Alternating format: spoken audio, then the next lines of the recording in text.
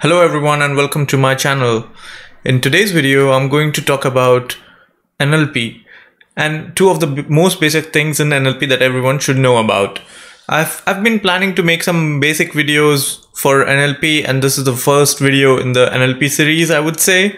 And today I'm going to talk about stemming and lemmatization and what is the difference between these two. Now this is a basic concept that may or may not be known to all of you, but for beginners, it's always new. So let's see what stemming and lemmatization are. So these two terms are, a lot of people also use it interchangeably, but you should not. So one is stemming, another one is lemmatization. And both of these things are very easy to understand. What they do is they convert a word to its base form. So any word that you have gets converted to its base form. So let's say if you have a word like fishing, then fished or fishes. Now what is the base form of these three words? It's nothing but fish. And that's what stemming is. And that's what lemmatization is too. So what is the difference between these two terms, stemming and lemmatization? So lemmatization will always reduce the word to its base form, and so will stemming. But in lemmatization, the base form will make sense. So base form will be an actual word. So it might be possible that when you stem a word, it gets stemmed into something that doesn't even exist in the dictionary. It is possible. Or sometimes even the last letter is changed, and we will see that in some examples. But in lemmatization, that doesn't happen. Lemmatization, base form of the word will make sense, and stemming, base form of the word may or may not make sense. So that's the only difference. Another difference is, and this is like very important to know, there are many stemming algorithms available for different languages. So stemming or lemmatization, both of these depend on the language. So you cannot just take stemming or lemmatization for one language and apply it to another language. You need to find the correct stemmer, the correct lemmetizer for a given language. So both these stemming and lemmatization different for different languages. So stemming is used widely, and there are many different types of stemming algorithms. People write their own stemmers from time to time. Lemmatization, on the other hand, although it may provide you with the base word which is known to you, it's not very widely used. And the problem is it requires a lot of work. So these things can only be designed by linguists, and we are, as a data scientist, we are not so much into language, so we just use what they have built. And you need to have a lot of knowledge of the language to build a stemmer or a lemmetizer, and lemmetizer especially requires a lot of effort. So you won't find a lot of lemmatization algorithms, but you will find a lot of stemming algorithms for different languages. So let's take a look at some of the examples.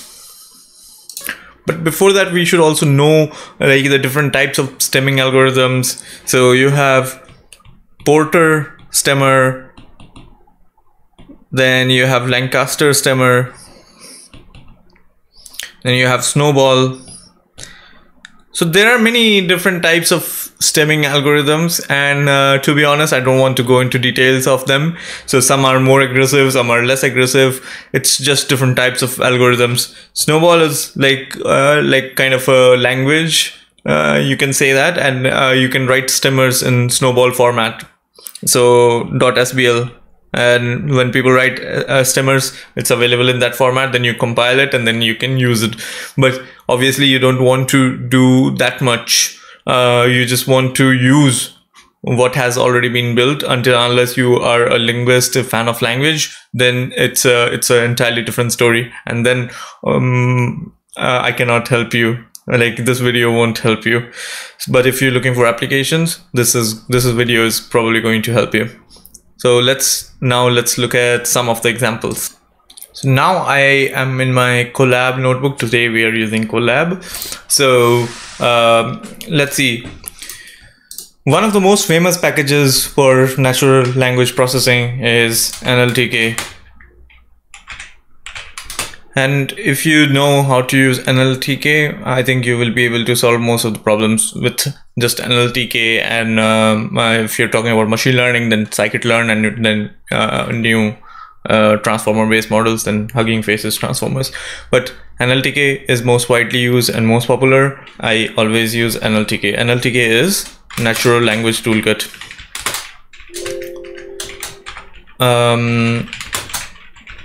So go ahead and download or install NLTK. And NLTK offers a lot of different stemming algorithms. So what you can do is you can write from nltk.stem. So now it should give me different stemming algorithms. So Lancaster, Porter, then you have Snowball, I think regular expression based stemmer. But the most famous one is Snowball. So what we do is from nltk.stem.snowball, import Snowball stemmer. Okay, now we got the Snowball stemmer, and even in NLTK you don't have all the languages, but you can check which languages you have by doing Snowball stemmer.languages, and it shows you, okay, we have these languages. So I think for now it's fine. I don't think we are going into all of these languages, so let's stick with English for now. So you can do stemmer equal to Snowball stemmer and then English. So you have to write English, so it's not a code. And then you can do stemmer.stem fishing.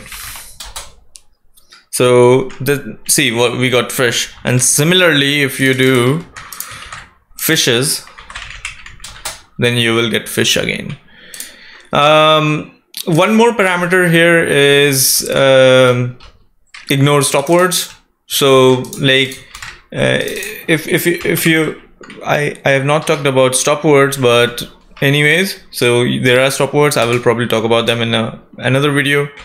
And if you do ignore stop words equal to true, and you write having, so okay, so this is ignore underscore snowball. Okay, sorry, you have to initialize it. Okay, stemmer equal to snowball stemmer and ignore stop words equal to true. Okay, then it's also asking me to download stop words. So NLTK comes with a lot of different packages, and they are not pre-installed because it doesn't want to eat up all the space that you have. So what you can do, it will always tell you, okay, this we don't have, so this is not available in your local machine, so download it. So let me download NLTK stop words. So it downloaded all the stop words to this path, root NLTK corpora stopwords.zip, and then it unzipped it. So now it should work. And stop words are the most frequent words in a language. People say that those words are not very important, so they tend to remove those words. But is it important or not? I don't know. It depends on your problem. And I write having. So now you see that since having should stem to, let me make it stemmer 2, and this one is stemmer 1, and let's run this one again, and we come to stemmer 2, we use stemmer 2. So stemmer 2 dot stem having is stem 2 having, so it's actually not stemmed. But if I use stemmer 1, it should stem to have. It's because having does get stemmed, and it gets stemmed to have. And since we added ignore stop words equal to true, it's not going to stem that anymore. And that's stemming for you. So that's all about stemming. You don't have to care much about it, and you don't have to go and design your own algorithms. For stemming, if you want, you can obviously do that. So stemming is not very difficult. So like you can just create a rule that removes ing from the end of words, and you have created your own stemmer in one way.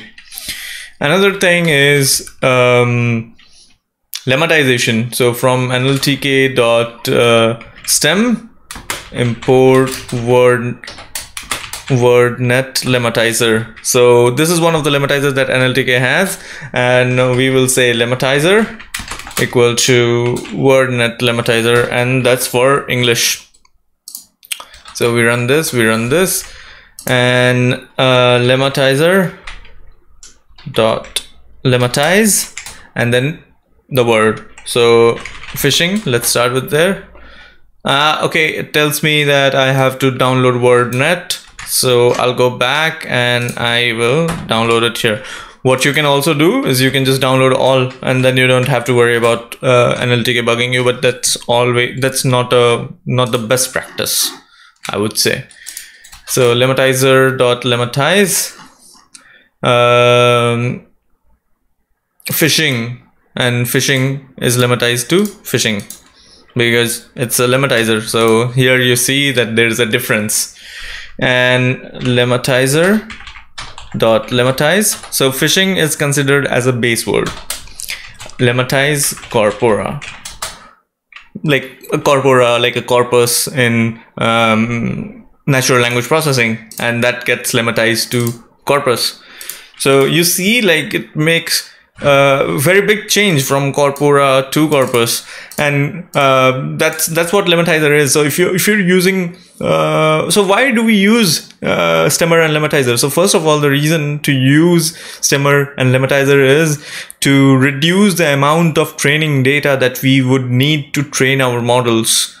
So it has been used for a long time. So let's say you have to create training data, or you have to grab training data from different sources, and you don't want a lot of training data, but you want to capture all different variations of the word, and that's when you use stemming and lemmatization. When you use lemmatization, you would still need a lot of data, obviously less than before, but with stemming you would need a lot less, and that's the reason why we use stemming and lemmatization. One more thing to remember here is stemming is not always preferred, and now there are many new algorithms which may or may not need stemming, but this is not a tutorial for that, and we would come to that when it's the right time. So that's all for today's video. I know it's short, but that's what stemming and lemmatization is, and this is something that you should know about. So let me know how the video was. If you have any comments, let me know in the comment section, and if you like it, do like and subscribe my video, subscribe to my channel, and see you soon. Bye.